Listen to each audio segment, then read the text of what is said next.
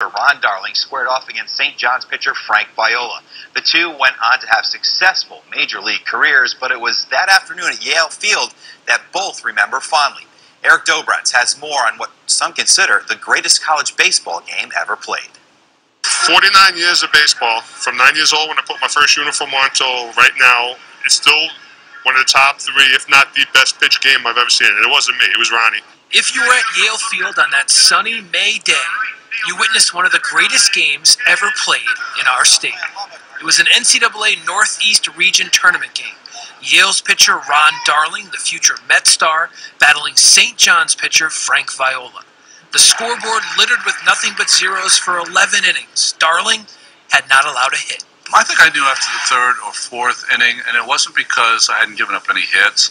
It was just that my stuff that played well against Brown or Harvard or Columbia or Princeton played just as well against St. John's. So it gave me confidence. And why wouldn't he be confident? His pitching career at Yale, impressive. In college, my college career, I had great stuff every day. I started 28 times for Yale. I finished 28 games. Never got taken out of a game. So I always expected to pitch well in college. The box score from that day shows just how dominating Darling was. 16 strikeouts. But it was the leadoff hitter in the 12th inning that ruined his day. Steve Scaffa led off, and he got a base hit to left field. I've met him a couple of times, and he always reminds me that he had the base hit. I always tell him he doesn't have to. I will remember that forever. The greatest thing about after the no-hitter was done is that the entire St. John's team, shows how classy they are, stood up on the top step of the dugout and gave me a standing O. And I'll never forget that. After the hit, Scaffa would steal second and third, and then home on the back end of a double steal for the only run of the game. You know, it was bittersweet because they broke up the no-hitter, which was great, but you have to tip your hat to Frank Viola, who matched me pitch for pitch. Viola, now a pitching coach in the Mets minor league system, pitched 11 shutout innings for the win. But it was a day that I'll never forget, and Ron Darling will never forget. Two guys we'd never met before, pitching a college game that it was 1,000 people there, but around 25,000 said they were at the game. So that's a pretty special moment when you're able to accomplish something like that. And, to be able to have the careers we had on top of that and be teammates together with the Mets and go through the rides we went through, it's pretty special times.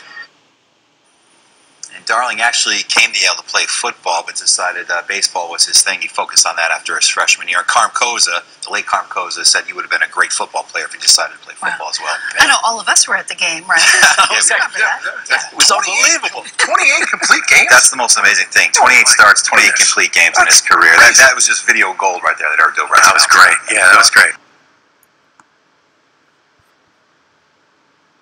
We love when Old Mystic Village comes on CC Style. But have you